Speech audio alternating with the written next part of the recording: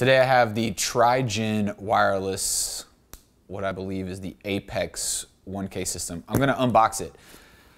Kind of funny, so when these guys contacted me, or I actually contacted them about getting one of these units, when they emailed me back, their email address was at Landpart. And if you're familiar with Landpart, they do all like the shoulder rigs, they do the rail systems, and this box came with Landpart tape all over it. But on their website, there is no mention of Landpart. It's all Trigyn Apex stuff. So it may be Landpart trying to break into the wireless biz. I don't know. I can't confirm that. Just a interesting thing when I got the box. First off, on the unboxing too, I should say this is a loaner kit. I believe this is the one that came from No Film School when they did their review. And so I wouldn't particularly hold them accountable for how this is packaged, because this has obviously been around the block, so to speak. All right, there's a ton of junk in here. Let's see, first off, Landpart, empty box turned inside out maybe? A Landpart gimbal box. More padding. Looks like this is what we're after. All right, Trigyn. This is who they're branding themselves as. Let's see what's in here. All right, this is looking pretty legit. Carrying strap for a case. And the case.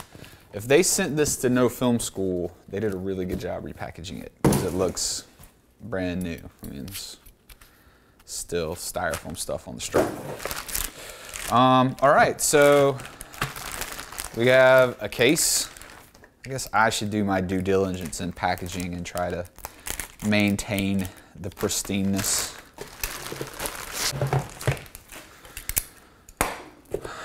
Okay, first off, I can tell you they've got the little Trigyn Apex. So it is the 5G 1K, so this is a long-range transmitter. Let's open it up and check it out. It's got some nice latches. There's actually little locks there. That's kind of cool. Got some instructions. I mean, this has got to be a brand new kit. Yeah. So this is the 5G 1K. We've got, and this is unopened stuff. This is actually our transmitter, TX. We've got 2 spots for our blade antennas, which should be over here. They have the Sony NPF battery mounts, which is cool for us because we're going to use these for wireless handheld cameras for live applications. This is the receiver. For some reason, I have never trusted an internal antenna, but these have a directional internal antenna for the receiver. Again, with the Sony NPF battery mount. Looks like some widgets for mounting. Looks like another clamp to put on some rails on the camera. A couple little tools here, some tweakers. I guess we may have, I think the frequency changes by the tweaker. Yeah, I'll show you that. So the frequencies actually change right there, so they give you a little tweaker screwdriver to change them. We got SDI out, HDMI out, on off, DC power, mounting screw. Again, this isn't going to be your full review of this. I gotta like actually take it out and field test it. Let's see what this guy looks like. Same kind of deal. Frequency on this other side. At least we got a video sync light, so we make sure we're getting signal in. That's always good to have. I like on the Blackmagic stuff, they have the video sync lights on all their converters. DC power, mounting point. Again, threaded transmitter where the antennas go, and then our NPF mounts for batteries. So super cool.